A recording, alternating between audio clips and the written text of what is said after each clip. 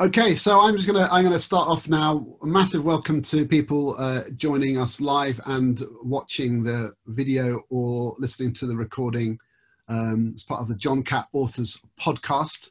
I'm Tom Sherrington, and get the huge privilege of working with Mary Myatt on various events, and I'm absolutely delighted that I'm able to host this chat with her about her fabulous book that's coming out very soon called Back on Track. And Mary, so welcome to the discussion. Welcome to the show. Thank you, Tom.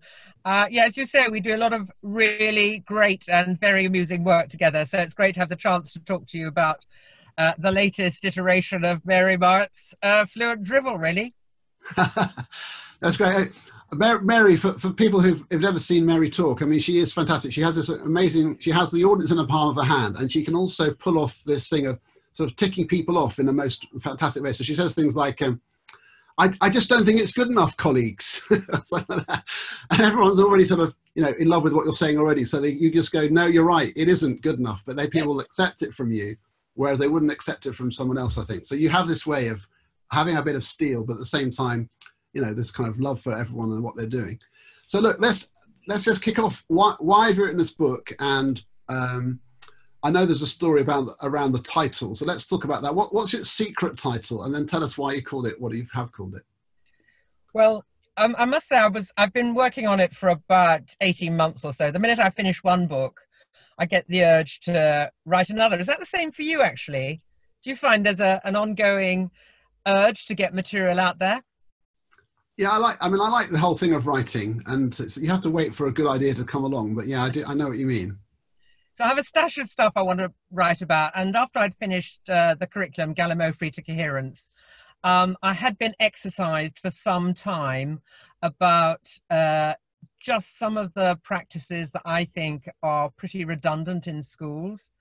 And I'm going to push my neck out here. And I think the education sector as a whole is quite conservative in some of its organizational processes. So not in terms necessarily of pedagogy, not in terms of the work that's going on around proper subject knowledge and curriculum, that sort of thing. But I think some of the stuff that sits around that is, to put it politely, is redundant. So my working title for this was actually Cutting the Crap.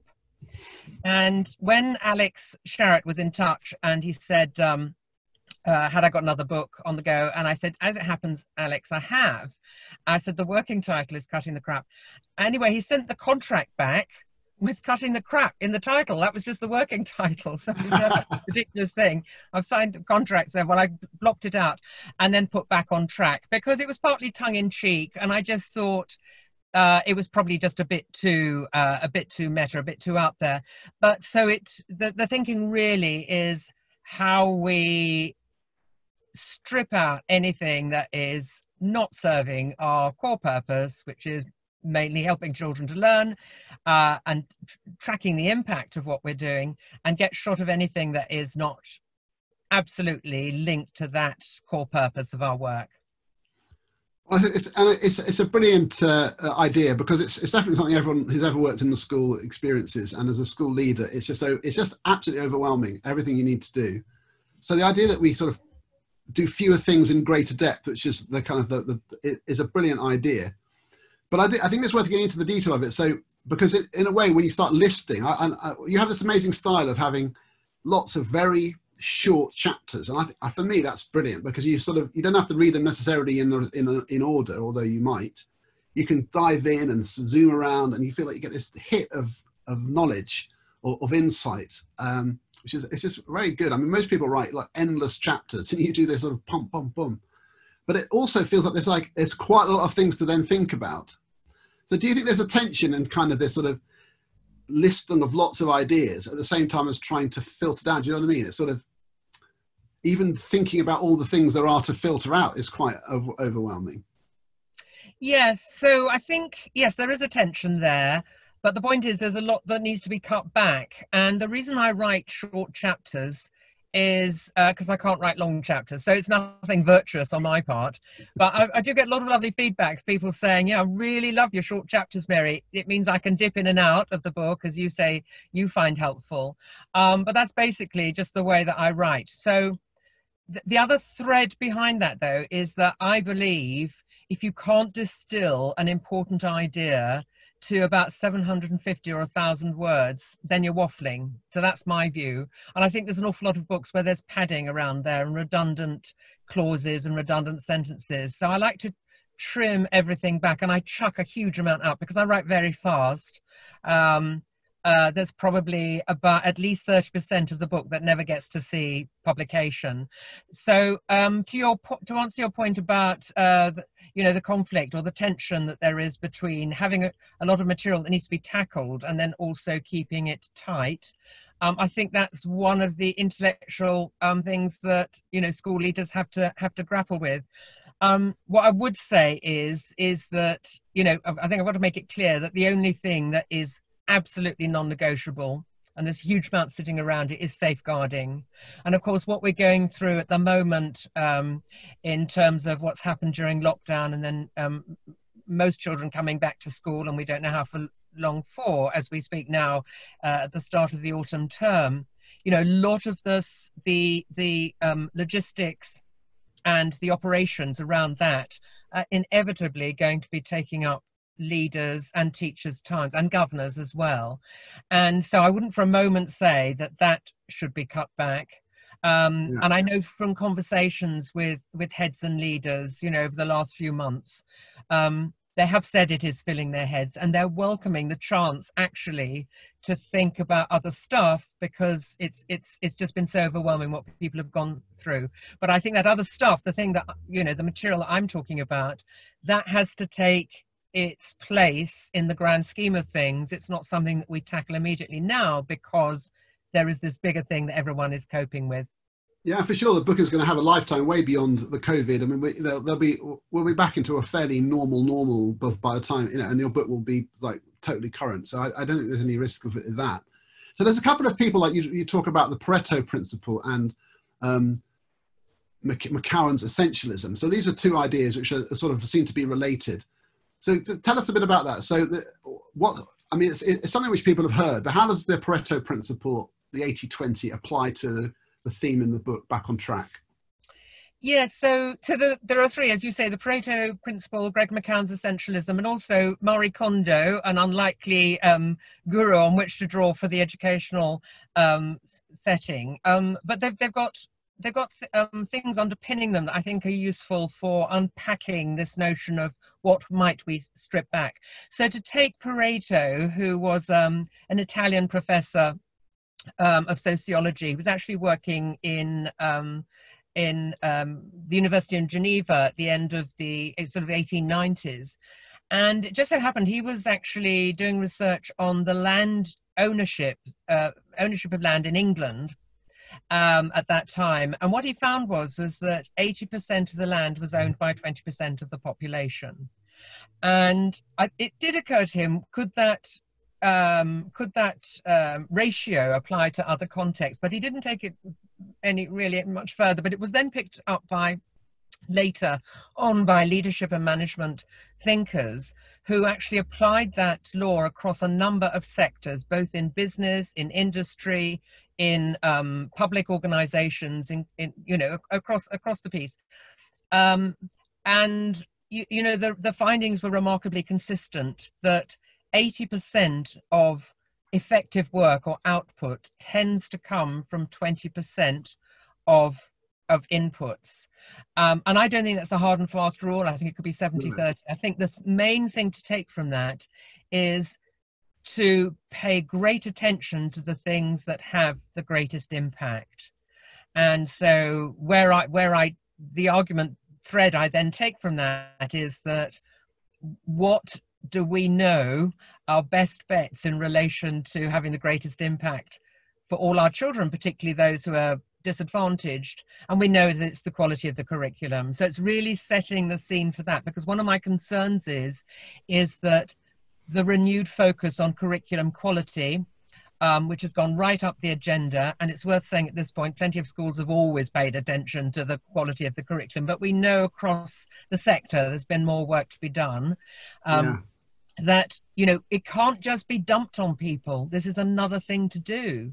So if No. we're going to pay attention to the quality curriculum, what are we going to strip out? So it's using the 80-20 Pareto rule, Greg McCown's essentialism, and Marie Kondo's thinking as well, to take a hard look at, for all of us, myself included, what is not adding value to my core business. I think that's so interesting. And I have to say, having been a school leader of, I would say of mixed fortunes over the years, I'm guilty of that. I mean, it's so hard. And you sit in a team of people and someone has an idea and you kind of run with it and there's an enthusiasm builds. But to have the discipline to say, look, that's going to take away all this energy, this focus. It's a nice thing. It would be great to happen, but we simply cannot afford the focus to drift from this, however good your idea seems to be. And actually that's not always easy, but it's so important to do, isn't it? I mean, do you come across that challenge for people? Yes. And so what follows from this, the logic of this way of looking at our work means that there are going to be trade-offs in the way that you've just described. So that is very uncomfortable for everyone, but particularly for those of us in education, because we all work incredibly hard. We all want to do the best for children. And the minute that's, there seems the chance to be able to do more, we want to do it. But we can only do that if we chop something else off at the other end. And we've got a greater obligation if we're responsible for that additional workload for people who are in our teams. And so, there's all sorts of things that flow from this in terms of workload, in terms of recruitment, retention, and all the rest of it. So it's not a comfortable place to be psychologically, but if we're serious about this, we learn to become comfortable with that discomfort. Yeah, and I think it's a really healthy mindset for people to develop, and you're almost going to sort of take a pride in having not taken that new initiative, because you just think, no, I'm going to walk around the school. I'm going to just keep focusing on my curriculum development and not do that other thing, because that's the right thing to do. Yeah. So look, there's a really good example of this. I was recording an interview with Sam Strickland the other day, and he exemplifies this really well. So, he knew when he joined the Duston School, he wanted to get the culture right first. And that's all they focused on in that year. Second year, curriculum. Third year, curriculum, allowing this stuff to breathe, not making up a new initiative because it's a new academic year for their school development plan or school improvement plan, whatever they call it. And so, he's a great example of someone who's really got an intellectual purchase on this way of working. Yeah, and I find it in my work with sort of teacher development, which is the kind of it's an interesting challenge of keeping people interested and motivated to carry on working on the same stuff. It's so easy to people to say, oh, we've done that last year. Oh, we did that input last year. And as if like now you need another one. But to say, well, no, what we're going to do is this year, we're going to do the same stuff we did last year, but better. For some people, that's a bit, and you have to sell the idea that it will be better. It's actually really great when you get to the level of doing things that well. So I actually want to dive into some of the ideas, because I think once we've got this idea that we're stripping stuff out and focusing on really good things, you have tons of ideas for good things, which are fantastic. And some of them are really attractive. You've got these great sort of punchy headings, which draw you in. So I'm going to just sample them and get you to tell us a bit about what they mean. So creators, not consumers. What's that about? Creators, not consumers. Well, I think there's an awful lot of busyness in an awful lot of classroom practice. And, this is never to have a go at anyone. This is just, trying to critique what is quite often, misplaced understanding of children's learning. So, what I'm really concerned about here is that children complete a lot of work, quite often not even second rate, not even third rate worksheets. And for instance, and they're stuck then in their books. So what's that about? Why are we sticking paper on paper? Yeah. What a waste of time. But the children are regurgitating what that worksheet has said and what they've been told by the teacher. And so there's no expectation that they create their own ideas or their own insights from it. Now, there is a place sometimes of just doing basic stuff. That's really fine, but because they need to know, children need to know stuff. This is where, you know, space practice, retrieval practice, low stakes quizzes are all really helpful. But I would say those are sowing the seeds for children to be able to create something with them. So it's just children are consuming a lot of stuff that has been given to them, reading PowerPoints, consuming worksheets, not doing any individual thinking on them. Now, what has really made me think about this, just as one example, I'm talking to a child in year 4, looking at her English book, her literacy book, some lovely stuff in there. So we had a good chat about what she'd been doing. But I noticed a few lessons before she'd done some work on homophones. And so I assumed she'd learned about homophones because she'd completed a worksheet. It had been ticked off, smiley face, by the teacher, no doubt sitting on some spreadsheet, having turned it green for that KPI. So I assumed she'd learned it. So I said to her, oh, homophones, those are interesting. What have you learned about homophones? And this child couldn't say, because there had been nothing that she'd been expected to do to create with it, to do anything with it. She had just had to complete that sheet. Bright little thing. You know, it wasn't that she couldn't have done more, she wasn't expected to do more. So it's this, are we really making children think and do something on their own terms virtually all the time? That's so interesting. That links to, I saw talking to, on another thing, talking to Mark McCourt yesterday about maths, and he has this thing in his teach, do, practice, behave model, where behaving like a mathematician. And I was asking him whether it comes at the end. And he said, no, it's something you should be doing all the way along, behaving like a mathematician, sort of doing maths. And doing maths means thinking about ideas, embracing confusion, embracing the difficulty of not knowing what the answer is, and all these things. That's how mathematicians behave. And that sounds similar, sort of not just repeating the procedure and being functionally fluent in a procedure. It's thinking like a mathematician, learning to ask questions. That's fascinating. And I totally get what you mean. I mean, and that is a spirit, isn't it, in a school where you have to encourage teachers to allow that.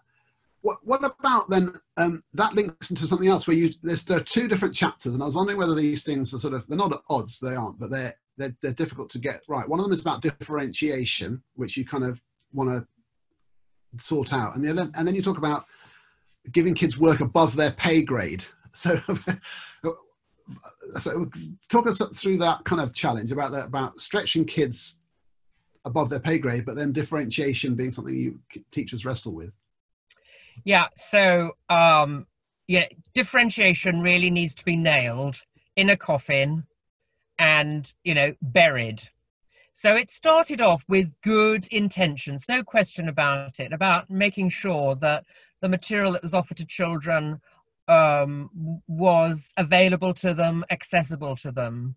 But it got degraded into, and it's still going on, there's a Twitter conversation the other day about almost and some. Someone was asking newly qualified teachers on Twitter, do they need to differentiate their learning outcomes or learning intentions or learning objectives? And I was delighted to see quite a few people saying, well, why would you? Yeah, great, why would you? Because what you're doing there, the bog standard understanding of differentiation, although it's well intentioned, of almost and some, what you're saying is that the consequences of it, well, I'll say what it is that you get some children who actually could achieve much higher, but they don't, because all they've done is the sum. I've done what was expected of me, and so that technically the teacher hasn't got a leg to stand on because everyone's done the sum, even though a child could have done more. But even more worrying is that there are some children who will never get beyond the sum, and they'll never be given the additional stretch. And quite often that almost and some is different activities, not actually linked to the core purpose. So it's a lot of extra work for teachers, and essentially it's putting limits on children's learning. So that is why I'm really allergic to differentiation, because I think the damage it does to children. By contrast, giving children stuff above their pay grade, all the evidence is that children love doing difficult stuff. They really enjoy having stuff that they know is beyond what they might be expected to do. So Alison Peacock's great work, Assessment for Learning Without Limits, which came out in 2015, really great vignette in there where she and a colleague are interviewing some children as they go from year 5 into year 6, and trying to tease out what the children think about ability tables. Now that's a separate issue which I'm not going to touch on here, but the way the children respond, it's about provision and the quality of provision. So the high tables are delighted because they get the really interesting work. The middle tables like the sound of it, but of the high work, they're not given it, but they realize they'll never get it because there are only 6 seats on the top table. And the bottom groups are just despondent and lack all motivation. They too would like the sound of the difficult work, but they are always given the least work. So you've got that on one level, and my own work interviewing students for homework being given in geography, articles to read from the National Geographic in year 9, teacher telling them that this is difficult, they're to read it for homework, but it doesn't matter it's difficult because they're going to talk about what they did do and didn't do, understand at the start of the next lesson. And then the final example in this, Richard Kennett's work in history, testing out the scholarship reading homework for year 7, where they're given extracts. They're learning about the Norman Conquest and 1066. They're given extracts from Mark Morris's account of the Norman Conquest, and they're asked to analyze it. And the start of the introduction to it, Richard says to them, read these extracts, answer all the questions. This is supposed to be hard, so if you can't answer them all, don't worry. Okay, so what children really, and then they all have a try. They all have a crack at it, even children with a reading age below 10.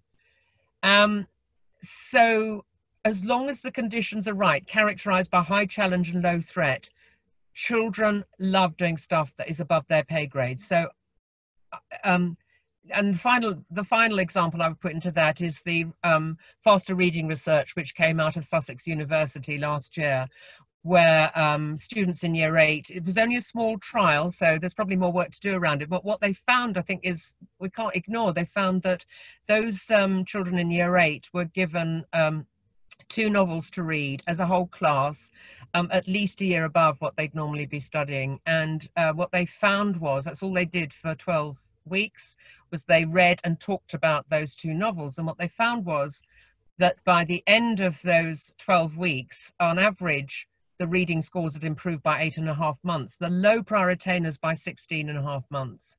Wow. So we can't ignore this kind of research. Now, the paper that goes with it, 2 really interesting things in there. First is when they talk to the children about the poorer readers, about why they'd done so well. They said, well, we just got into the material. We didn't need to understand every word. The fact we were getting into it, we just wanted to read on. We wanted to find out more.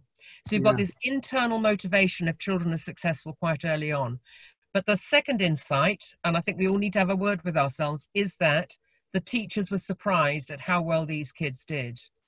So let's stop being surprised. Let's just expose them to all this. If it's really too hard, we just find something else. It's not the end of the world. Nobody's going to die. But actually really stretch where we can, and ideally go back to the source material in every subject. I can talk about that a bit later.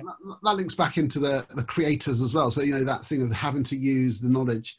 It's interesting though, because I do think there are competing pressures and people need to sort of work their way around this. So one of the sort of things that people pick up on is, that knowledge is important to unlock reading. So often our reading problem is a knowledge problem. But at the same time, you can't literally teach every word in advance of the kids encountering it in a text. So you do need to learn to read text with words you don't know, and not to panic and kind of then work out, you do need that or else you'd never get anywhere. And we all do that. So I do think those things are not contradictory, but there's a subtle interplay between those, pre-teaching knowledge and learning to teach above your pay grade, if you like. And that's where Isabel Beck's work is really good.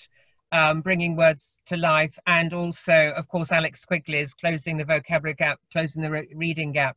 They've got great strategies for that. But I'm going to be relaxed about the fact that my kids will not know every word in advance. So I might pre-teach some of it, but it doesn't matter if they don't, because guess what? We stop and talk about it. That's what teaching is. Yeah, it's true. I also think there's a thing, it's so interesting this, because I do think it's just, this is the real life of teachers, that it is difficult. So what Mark was saying yesterday to me about maths was, you know, the simple idea that you find out what the kids don't know and teach them that is really, really powerful in maths, because if it's totally hierarchical. And if you haven't, it's like a constant, you know, one of those Tetris games, unless you're filling in you just can't build. Yeah. So with that, but then you get divergence in a group, and that is challenging. So you've got some kids who still haven't picked up and others who have. So you do get this divergence, and you can't just say, "Oh, I'm sorry, guys, we're going at this pace," and it's tough. You do have to keep teaching them the things they don't know, and that isn't easy. Well, look, I could talk about each chapter for about an hour. I'm going to pick up on a question though, because as it's come up, and it's good to have the interactivity here. So somebody's asked us a question on the chat here, which says, they started at a new school responsible for the sixth form, essentially Key Stage 5, used to be head of department, but there's a new school and they're not delighted with the curriculum. So what should a new member of staff do? Is it a time to be quiet and listen, or should they be assertive and challenge what is there? What do you think about that? I'm a great believer in listening and talking and scoping the terrain first, so that you've got a lot of evidence to back up an argument if you want things to be ramped up, to be made more demanding.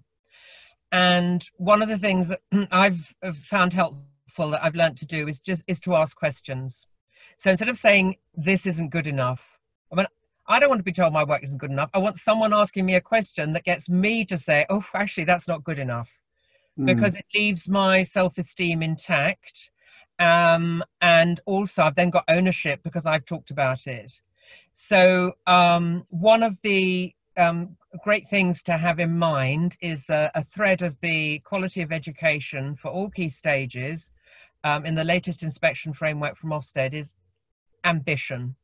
Yeah. So so for a colleague who's in this situation, is to have in mind, is this really ambitious for all our students, regardless of their starting points? And then if people say, yes, it is, then they need to just say, well, can you just talk me through the justification of that? I'm just trying to get my head around it. So I think quite often, even if we know the answers, asking the questions and saying, I might have got this wrong, or tell me if I've got this right. So we distance ourselves and talk about the material in hand rather than going in guns blazing, because this is sensitive work. We want to bring people with us. But actually, if we've got a good case, it eventually becomes irresistible. It just takes time, but then you're going to get movement, which will have far more traction. Yeah, and I think there are some things where you can sort of sow the seeds of, like, showing individual, like working one-to-one with people. If you're a senior leader, you can talk to a head of department and say, have you heard of this, or have you thought about this, and show them, rather than if it's like structural change, like the number of periods you give a subject, something like that. It's actually much more difficult, and you have to sort of plan that out over time. But you can certainly start nudging, and by putting alternatives in front of people so they start seeing the difference. It's like when you're trying to model work with kids, isn't it? You don't just tell them their work can be better. You show them what better might look like, and they can see it for themselves. Oh, okay, gosh, there's a whole other level we can be at. And but again, yeah, but gently. I do think that there comes a time where you do have to just sort of say, look, and have an honest conversation, but not too soon. Yep. So let's go into some of the ideas in the book. Should we ban photocopying? You come close to that, but then you say not quite. What are you talking about there? Okay. I think it'd be healthy to move into a mindset where photocopying is rationed, even if it's not. Really? So, yeah, because, I've got to say, what value is this adding to my class if I give them this? So the reason I don't say completely is because I think there's some really good photocopied booklets, which departments have made, which are kids are going to extract a lot of value from them. I think photocopies for things like knowledge organisers. My only caveat there is there's quite a lot of knowledge organisers, beautifully crafted, great stuff in there. They're never used. They're just stuck in kids' books. Waste of time. And I think extracts, you know, like that example I gave from Richard Kennett's, you know, where he'd photocopied some extracts from Morris's account of the Norman Conquest. That is worthwhile because that's got some really significant substance there that children are going to have to wrestle with intellectually. So my big bugbear is activity type stuff which is given to children, and that there's no quality assurance lens sitting behind them. So it's as much as anything the quality of what's on that photocopying. But I've yet to find a school that spends less than 5,000 a year on photocopying. And that's a lot of money. That is a lot of money. And I'm old enough and ugly enough where to remember that, I mean, I did have photocopying. I didn't have an interactive whiteboard. That's another story, who they're interactive for. But anyway, you know, it was rationed. And I think probably most departments are rationed, but I just see an awful lot of wastage. And I just think it's not about saving the planet, important as that is. It's about a lot of what we're photocopying is junk. Stop it. I think that's the issue. Isn't it? It's like you get this sort of ad hocery and people scrapping around for things. Whereas if you're almost forced into the discipline of making a pre-prepared booklet, which is mass produced, or buying a resource, you have to think in advance about what the sort of resources you need. And you end up, of course, you need to be flexible and responsive. But it's just when you've got the stuff ready made, God, it's so much better, isn't it? You just feel so much more at peace because you can trust the resources. Yeah. So I get that. So I'm going to come back with a bit of an argument against myself, as it just occurred to me that I did see someone on Twitter saying the other day they'd obviously photographed something that passed the benchmark of being worthwhile, adding value, and all the rest of it, and he deliberately left, or she deliberately left, a copy out because he wanted other colleagues to see it. Blow me. Or blow him. Anyway, found that 3 or 4 people came and found him afterwards, or them afterwards, I don't know which gender it was. So I thought that was quite strategic and quite clever, but that would pass my benchmark because it's obviously something of significance. Yeah, definitely. But I think there's something, yeah, I mean, I get the message there, but I think it's worth people reading that because it is quite a challenge. You know, this idea that you just have endlessly, you know, chuck stuff at kids that you just scrapped together is not great. So look, that leads into this. I could almost go chapter by chapter because there's so many of them. You talk about stories and so on, but I think I want to focus on this one: useful and beautiful. So, beautiful work. You talk about that when I've heard you talk. It's one of the things that you really get fired up about, and you show lots of examples of unbeautiful work, and say, why would you use this when you could use this? And so visually, that's very engaging. So, what's the message there? You know, why does it have to look nice, or is that too simple? Yeah, so this is taking the notion from William Morris, who said we shouldn't have anything in our homes unless we know it's useful or we believe it to be beautiful. So it's not making judgments about art or quality. It's personal to us, and so I think that's quite a good lens to look at the material we offer our children. So is it useful in the sense it's making them think they're going to do something with it? Is it beautiful? Not in terms of is it covered in sparkly butterflies, but is it fit for purpose? And my concern is that there's too much material landing on children's desks, which is degraded in its material source. What I'm thinking of here are dodgy line drawings, cartoon characters. So if I'm thinking, for instance, about, you know, if I'm teaching either in history or in English about Greek myths, and I'm teaching about, say, Demeter and Persephone, so it could happen in either of those contexts. You know, I've got 2 alternative choices. So one is I can download something scrappy off the internet, or I can go to the British Museum where I can download artifacts, wonderful ceramics, wonderful art from the ancient world portraying the myth and the story of Demeter and Persephone.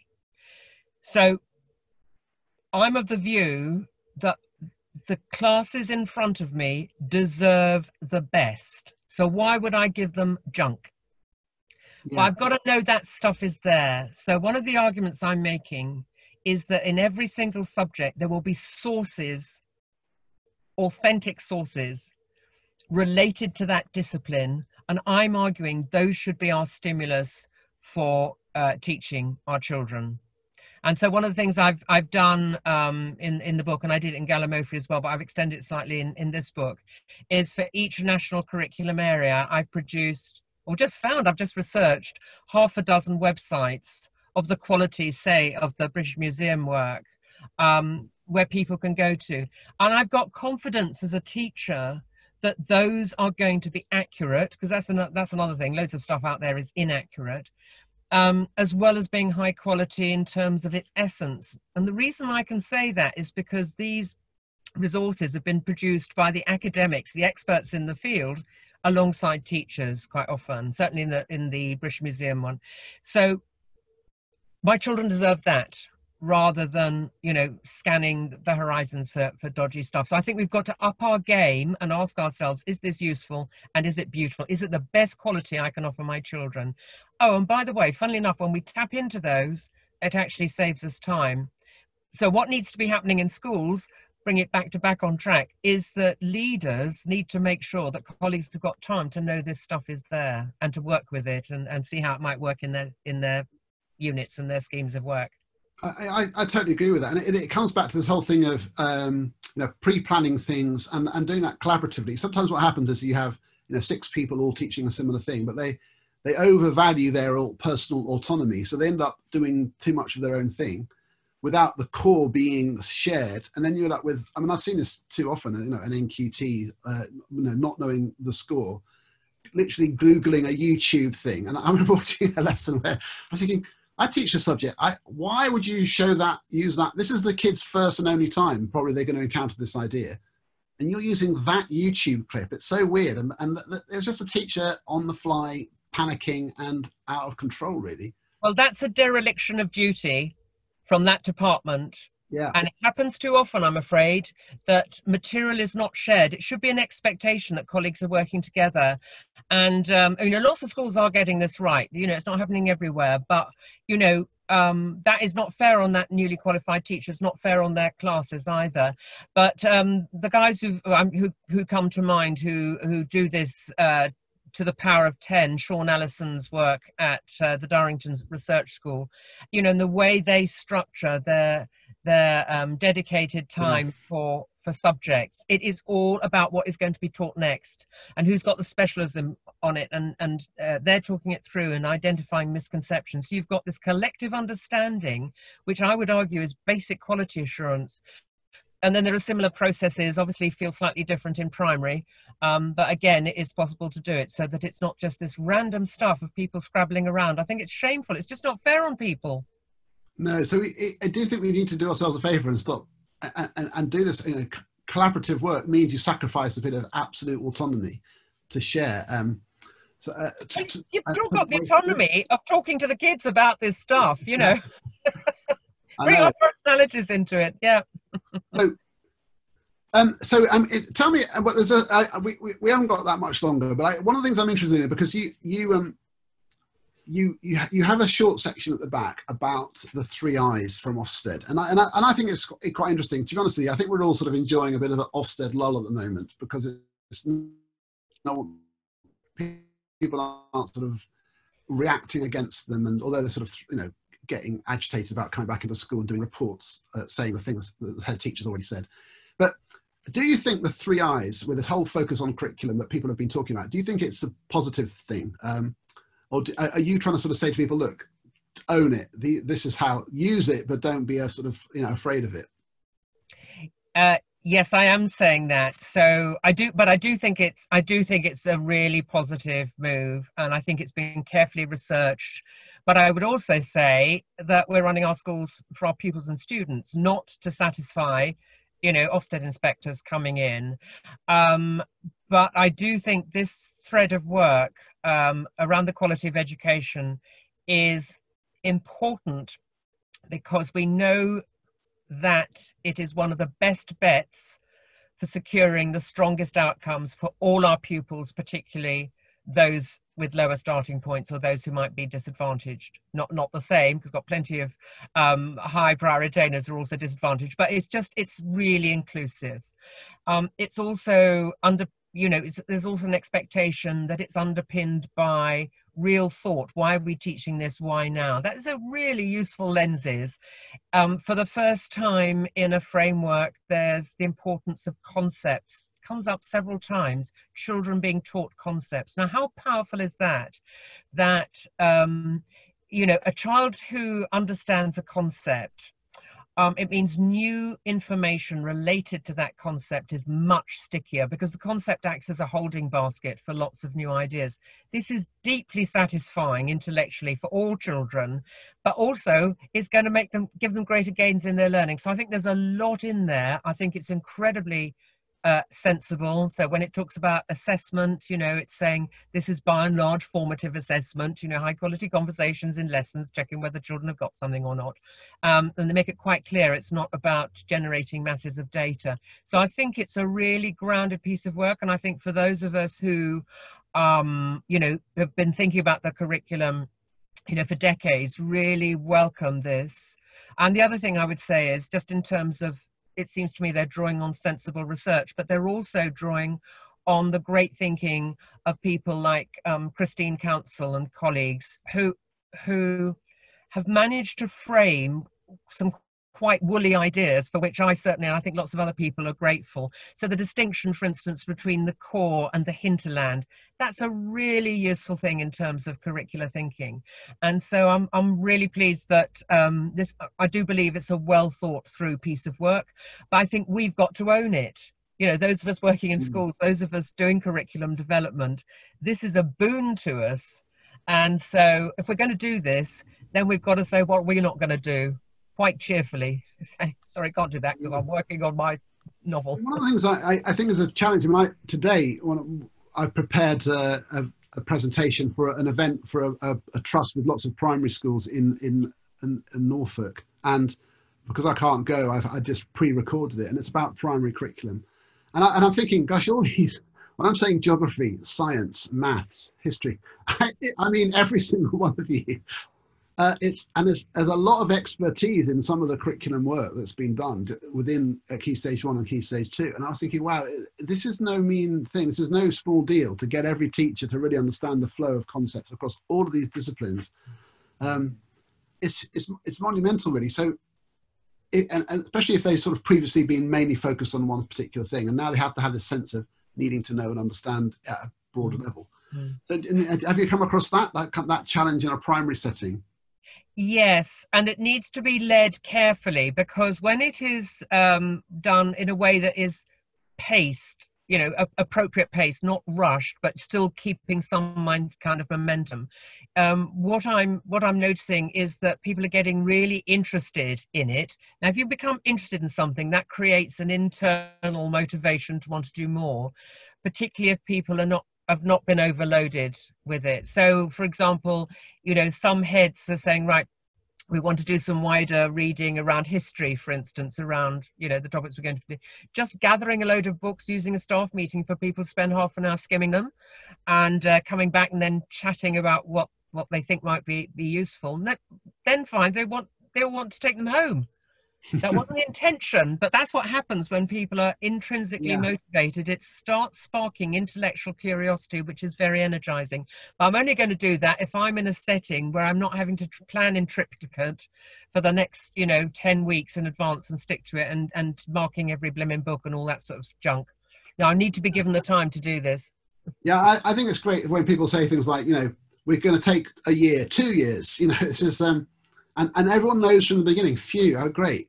So let's say that's a mile. By maybe this time we'll got there, and then by then we'll have got there. And everyone knows, okay, great. This is a sensible, intelligent procedure for something quite daunting. Yeah. It's not get it up on the website by Christmas kind of nonsense. No. Look, I mean, Mary, I'm going to say to you that on behalf of lots of people, I think you're one of the great people in our kind of whole community, and you do. I mean, everywhere I go, I'm always very proud to say that I get to work with you. I wear it like a badge of honor, because you inspire people, maybe more than you even realize. And I think this book is brilliant. It feels like hearing you talk. I love it. So it's like, oh my God, Mary's coming off the page. She had this great character, and so I just think people will love it. And just tell us the details. Back on track. When does it come out? When will people be able to get hold of the book? Well, it was due to be published September the 15th, but I had a lovely email from Alex Sharratt this morning saying that it's come out and already, so 5 days early. Well done, John Cat. And yes, so available either from John Cat or Ye Amazoni, I think, as well. Right now. Okay, well, look, honestly, it's always a joy talking to you. I can't wait to when we meet up again and do some of our curriculum work together. But in just for now, just say massive thank you on behalf of everyone and for John Cat to you, and congratulations on this great book. Hope it does really well. And thank you to everyone who's joined us live and who's tuning in to listen to this conversation. And I'm sure Mary will be glad to hear your feedback when you get hold of the copy. Thank you, everybody, and goodbye. As well as positive. Oh, obviously. Okay, goodbye, everybody. Thank you very much. Thanks so much, Tom. It's been great chatting to you.